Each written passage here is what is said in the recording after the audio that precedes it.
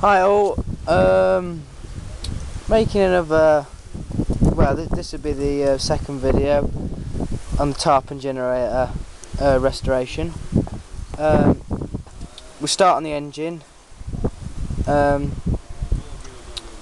wish I really took some pictures of it whilst I was doing it now, but I've got, so far with the thing, I've got it all cleaned, like polished. Piston and cranks all good, bearings are all, the journals are all good, no scoring.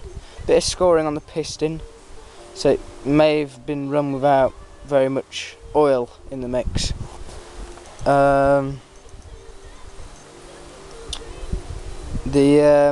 This is the base here. Got the base. This is so your dynamo's mounted on here. The engine's mounted on here with this bracket, which goes there like that, or that way. I can't finish that way. This also doubles up as an exhaust, which I will show. Goes through both ends. So this is the front section. That would go there like that. The exhaust would come out of the engine with this pipe and go down here, down this tube, then with this piece on the edge, on the end of here, we'll force it back down and out of here. When I first got this, I'll show you. You can see like the gritty stuff in it. Well, it was full to about there, so below my finger was tar and oil and grease, and it was choking itself to death on both sides. This side was actually worse. You may have noticed I'm outside at the moment. Yeah, I prefer to do this sort of work outside due to it just covers everything in black grease. And I drag it in the house and that lot. Mum won't be happy. Got that lot. This isn't, but I had it all. I've had this pressure washed.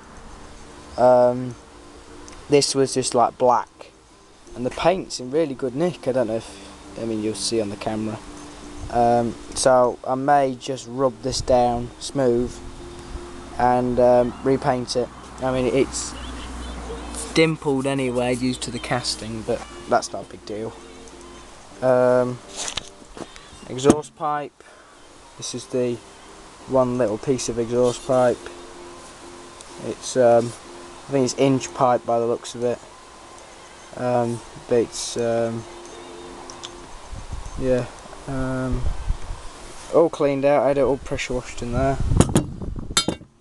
These are the axles that go on the edge of this here, and the wheels go on them. At the moment the wheels are cleaning. Here's the fuel tank. Kind of started stripping a bit of paint off it. When I first got it, I lost the filler cap, the fuel filler cap. So I've put some brass chain on it. Probably a bit too much, but so what. That's been all cleaned out because that was like full of like a bitumen-like stuff. Yeah, engine's all good. Sparks better as well. I can't think what else to say.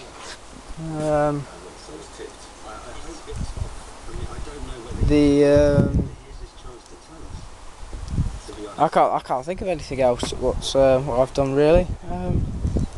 Next video will be, this will all probably be cleaned up. These pieces need, because these are all cracked and horrible, and maybe even in some primer. Engine, that's probably going to stay as it is for now until I get the cylinder and the cylinder head painted and sprayed and whatever. Probably going to do that with barbecue paint or something like that. Anyway.